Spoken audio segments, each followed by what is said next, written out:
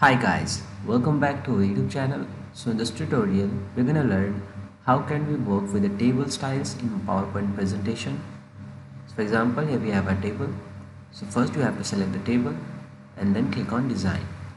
And in the design section, you can see there's an entire group for table styles.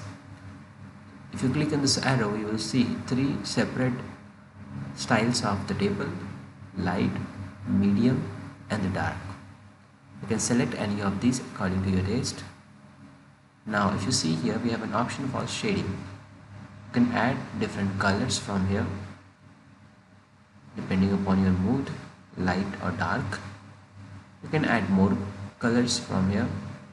You can choose different color, or you can add your RGB format color from here, or you can add the color code here. Again, if you click here, then you will see you can add a picture. You can fit a picture in the background of this table, and you can add some gradients also, some textures, and the table background will be like this.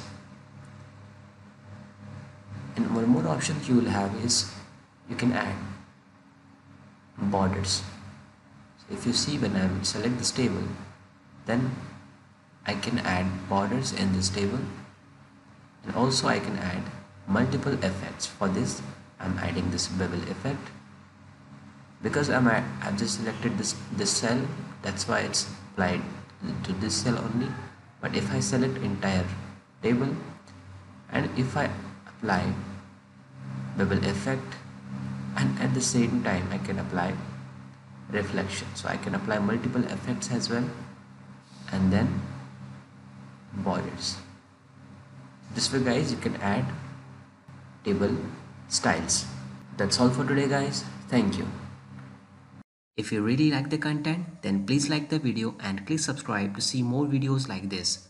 And you can visit mahagurus.com to see lots of other software courses. Thank you.